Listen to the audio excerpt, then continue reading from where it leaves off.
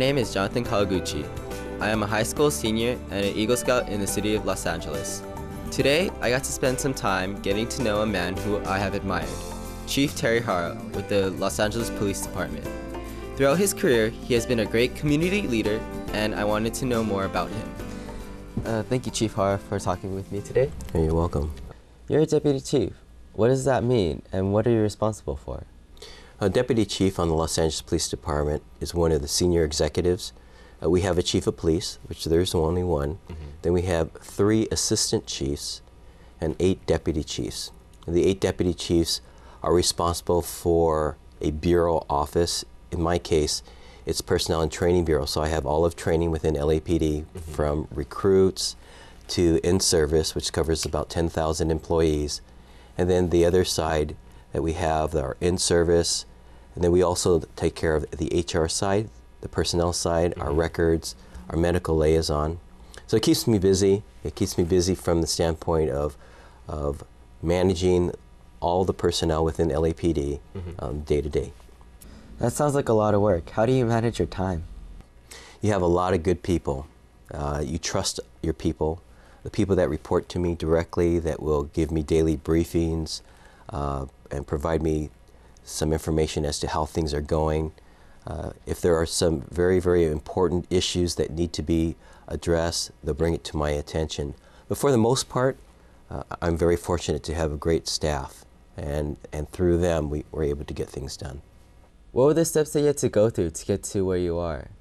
It starts really from, I think, from day one.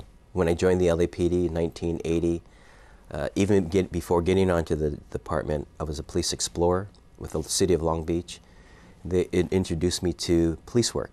I went out on ride-alongs with officers, got to know about policing in general, and it was something that interested me greatly. But coming onto the department was one of my dreams. Watching the 1 Adam 12 series, the Dragnet series, probably the best recruitment tool for anybody to join the police department. But through those years, taking exams, whether it's for a police officer, going to the academy, having different assignments, taking the next exam for a training officer or supervisor, being a sergeant, and then working various assignments within LAPD. Over the 31 years, I've worked undercover, posing as a high school student, as a narc,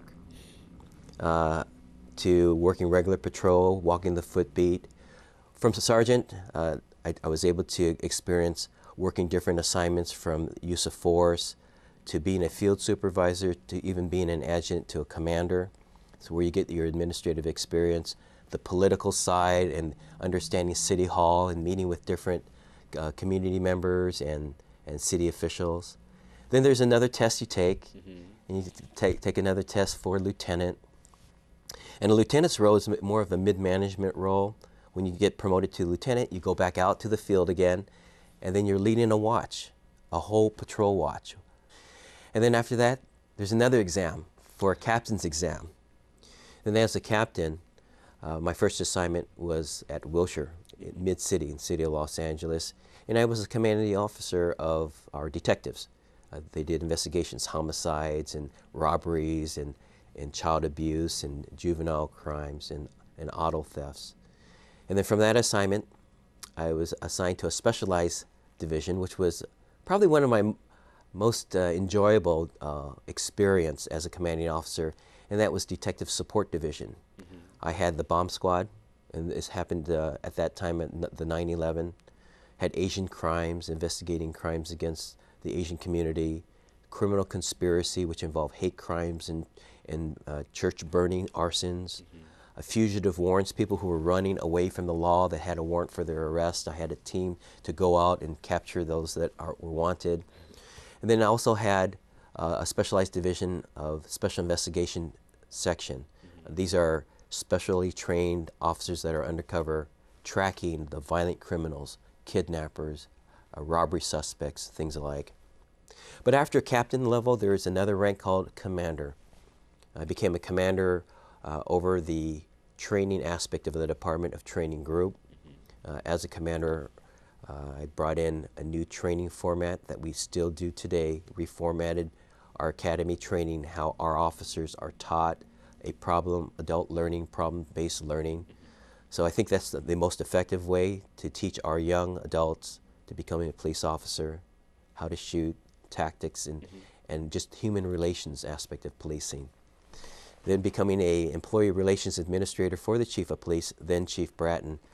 I was his representative for labor. I represented management and always worked with the labor unions to solve some of the issues and concerns that they had. And I think from that regard, being able to listen, being able to communicate, and being able to agree to disagree on issues was important. And it allowed the department to still have a very healthy relationship with labor, as well as ensuring that the interests of the organization and management was also protected. I understand that you used to be a motorcycle officer. What was that like?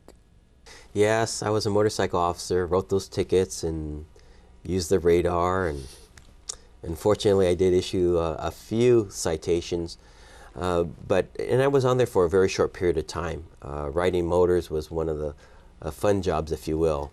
You know, I was able to do presidential escorts and do a lot of good things on traffic enforcement, traffic flow. But more recently, in recent years, you know, I ended up leaving the motors over 21 years ago. But then I asked to go back on motors as a deputy chief officer, which has never been done in the past. And I got permission from then Chief Bratton. He says, absolutely, going back on motors. And so I did. And I had to go back to motor school, a reintegration. And the motors have changed. I started with a Kawasaki, and now it's a Harley Davidson, and then we also have BMWs. So Chief Hara, is this your motorcycle? This is my motorcycle. It's my pride and joy. It's custom painted by the motor shop that build the bikes here.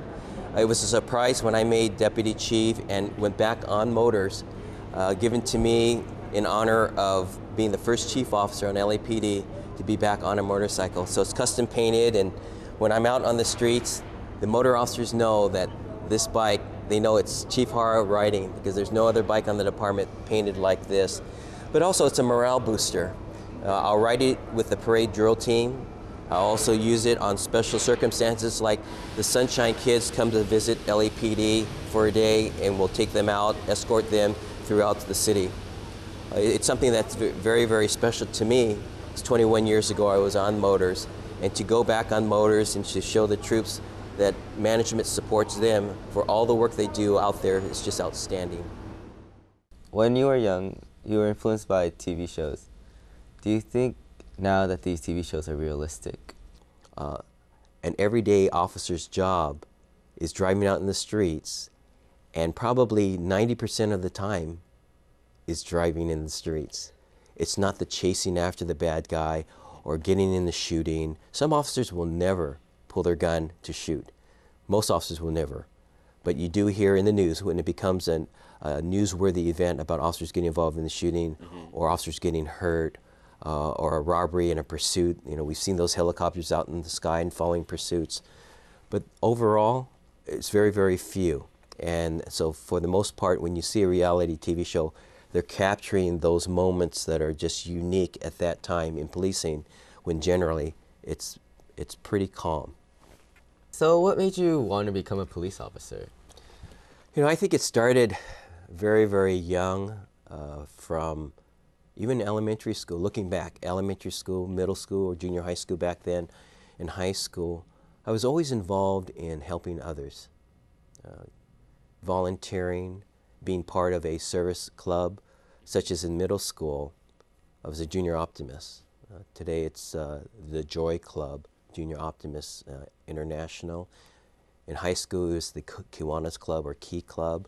A lot of service-based, and I always enjoyed helping others, and I told myself, you know, why not get paid for it? Why not get paid and be a public servant, be a police officer, and still help people? I think it's always been in my blood to do that, always to give back. And even today, as an adult, as being a representative in the police department, I'm ever more active, more so today, of being a volunteer in the community and trying to make a difference as a much larger influence in changing the community and influence the community. Are you from the Los Angeles area? I'm born and raised in Long Beach. Still live in Long Beach. The Hara family is pretty much from the Long Beach area. I have relatives in the South Bay area as well. But growing up, my father, he worked hard. My father worked 7 days a week. He first was a fisherman, and then our family is from the Terminal Island. There's a story about the Terminal Islanders of a small community, about 3,000 before the war. It was a fishing town. They worked in the canneries. And after World War II broke, a lot of the residents were evacuated. In fact, all of them were evacuated and put into concentration camps. My father was a fisherman, and then he eventually moved on to work in the retail or the grocery industry, and was one of the produce managers for a major food chain store, grocery store. But you know, we still live in Long Beach, and our relatives in Long Beach, and although most of my time is spent in Los Angeles, a lot of the work, a lot of the community work, and obviously my profession here is in the city. The city of Los Angeles offers such a great opportunity for me personally, meeting with so many different people, so many different communities. The communities, many of them, are first generation coming in from another country to make Los Angeles their home. And we see this as an opportunity for our department, that as diverse as the city is, and as many cultures that come in, they bring their experience from their country about policing and think that it's very similar here in Los Angeles or in the United States, and it's not. Policing is very different. We're very community-oriented, very public relations, community policing-oriented. We want the community to get to know their officers better. We want to help the community and involve ourselves to help with community projects. You'll see officers out there involved in community-based work, whether it's cleanup or painting or repairing and things of that nature. So I think in regard to policing and for me in general, Los Angeles has given me the greatest opportunity to get experience of meeting so many great people, doing a lot of great things, and it's just been a wonderful career here on the LAPD. What are you involved in with the community? My involvement with the community is quite extensive. Being involved in the Japanese American Optimist Club as their past president and current board member. It's a service-based organization putting on a number of different events for various communities, to the Nisei Week Foundation, being president of that, where 100% of the participants are all volunteers, celebrating the second generation and what they have to offer, putting on the parade in Little Tokyo during August. I'm also involved with the Go for Broke National Education Center that talks about the story about the World War II veterans, in which their families were interned during World War II, but yet they joined the United States Army to show that they were very much an American and fought for the country that incarcerated their families. And a lot of history and a lot of successes from those group of men, a story that is told and should never be forgotten. And also very involved with Japan-America Society. That's a society that's over 100 years old. It is a society where you have Japanese businesses as well as U.S. businesses come together to bridge their relationship, to strengthen their relationship, so that there is a continuing working relationship with Japan as well as with the United States. And through all those different types of organizations, you network, you meet with people, you get to know individuals, and together, collectively, you make a difference. You make it better for the community. And you encourage other people to help join the efforts of the organization. I think one of my goals, being able to speak at different organizations, is to encourage our young, like yourself, to continue to remain involved, remaining involved by volunteering.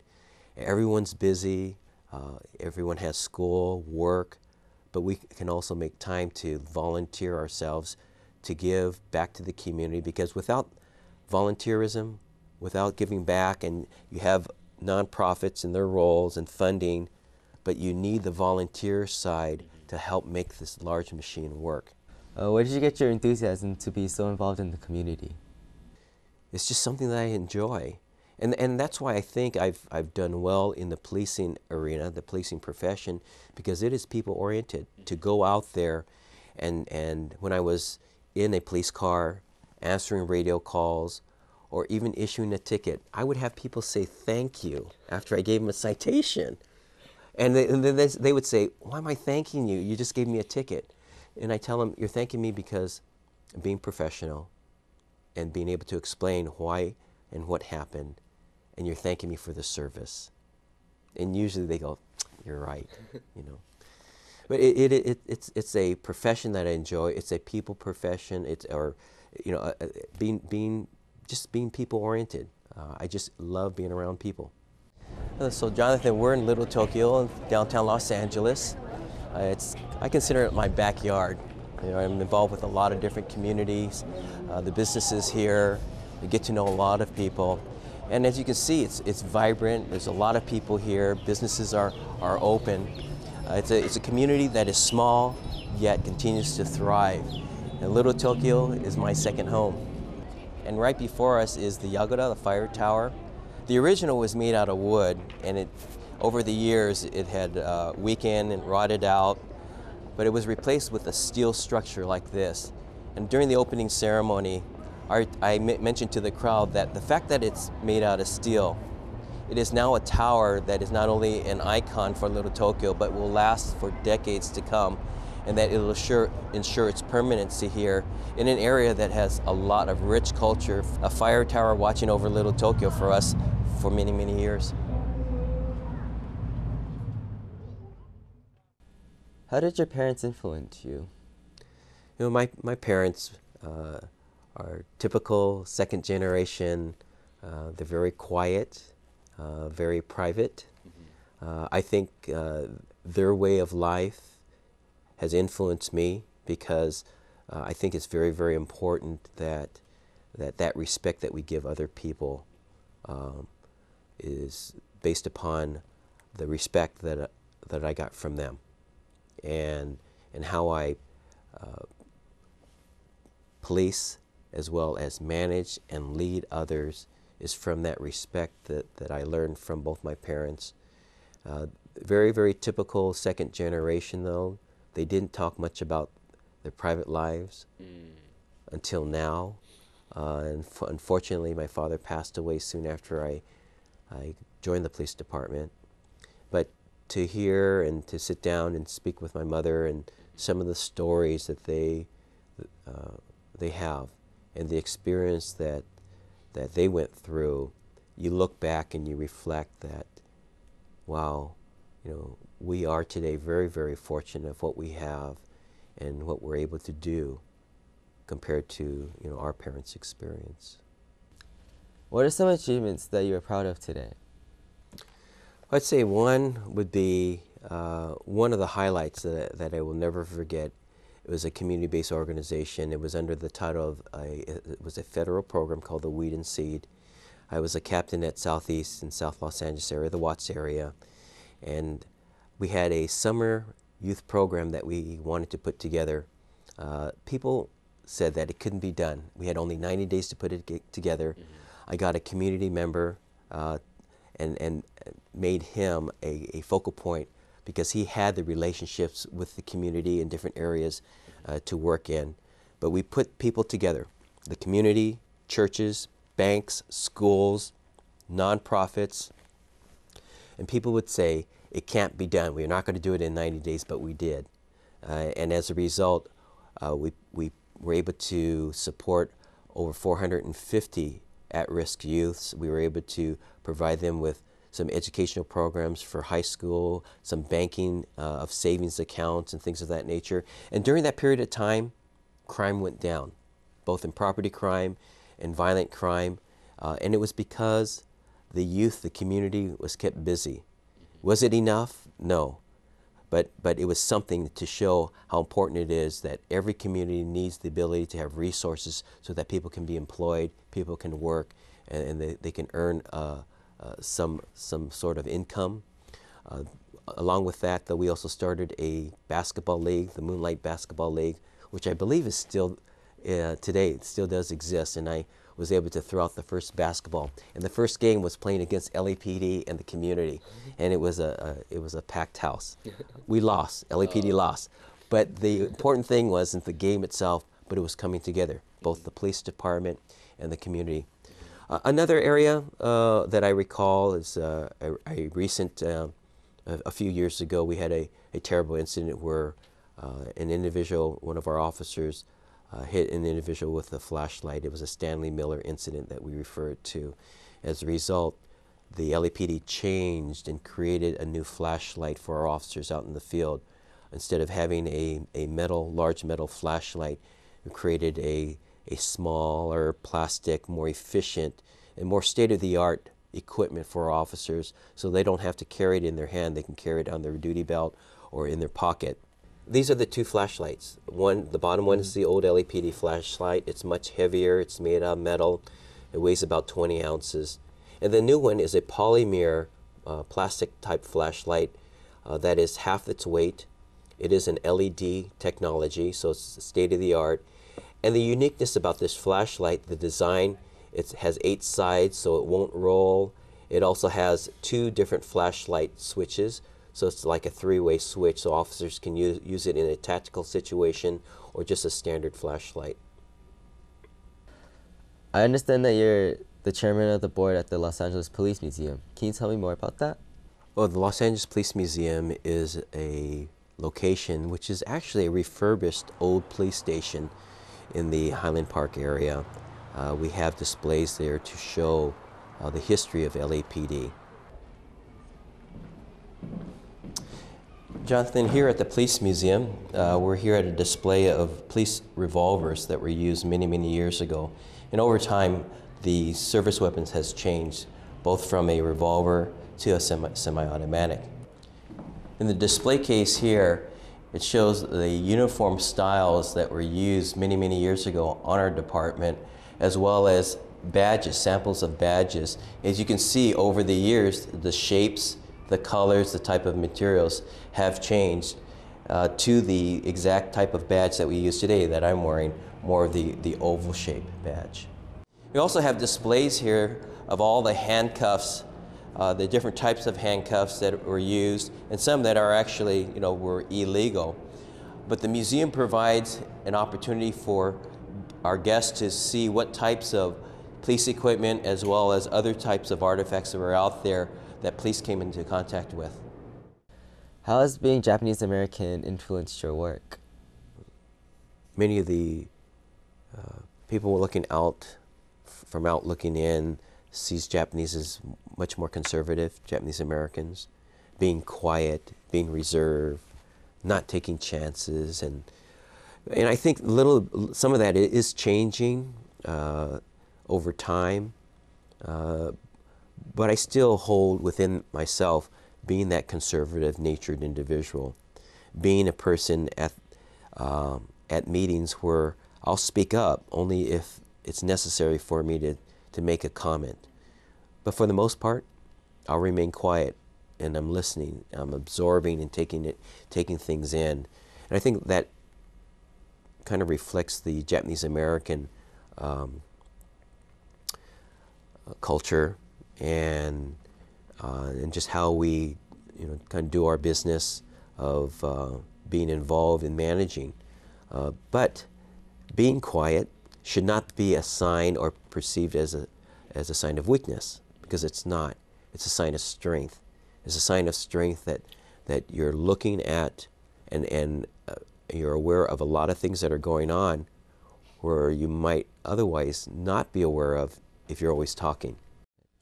So what would you say to encourage young people like me? My message to you, the young adults coming up, is to be proud of who you are. Don't let anyone tell you you can't do something. Don't let anyone hold you back. Believe in what you want to do. Know that the opportunity is there. Be proud of who you are. And being Japanese American, my office is set so that without question, when someone comes in, they can see I'm Japanese. I'm Japanese, but yet I'm also a Los Angeles police officer. The flags, the samurai sword, the different cultural artifacts here representing who I am, but also representing that I'm also a member of the Los Angeles Police Department. There's histories that's been made of the successes, the sacrifices, the courage, a lot of history and a lot of things to be proud of being Japanese American. You shouldn't forget. Learn about it. Become involved in the community. Give back to the community. We're always looking for the young adults to get involved, whether it's in public service, whether it's in community-based organizations, whether it's just being there to help and being there involved, being that voice of reason. Be active. Be active and help others. I guess that's my best advice to give to the youth today, because we're so busy, whether it's with our electronics and so engrossed in so many things that are going on, we have to kind of step back and say, okay, what can I do for the greater good of the larger good of society? And my response is give. Give of yourself. Give the time of yourself to others so that you can improve society and improve the community through your work. Meeting with Chief Terry Hara was inspiring for me. I learned that being a police officer is much more than just chasing bad guys. It's about being a community leader and building the kind of trust and respect that Chief Hara has done throughout his career.